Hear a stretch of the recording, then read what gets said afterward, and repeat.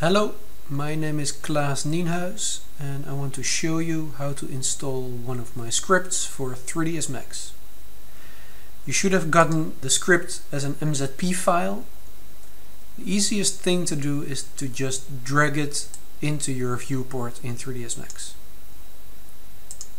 An installer window should pop up. There's some information here, the name of the script, the version. Take a note of the category, we'll need it later. Just press install script.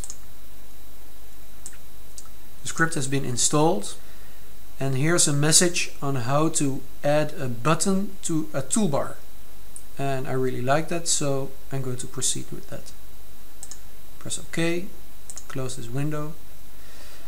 Then, to add the button to the toolbar, go to Customize, Customize User Interface, and go to the tab Toolbars and navigate to the category Amazing Scripts.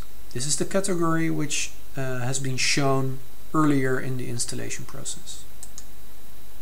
There you'll find the script you've just installed.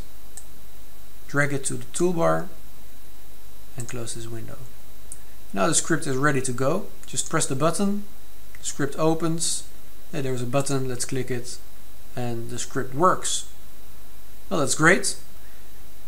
In the same fashion you can also add the script to a keyboard shortcut or a quad or a menu, just the way you like it.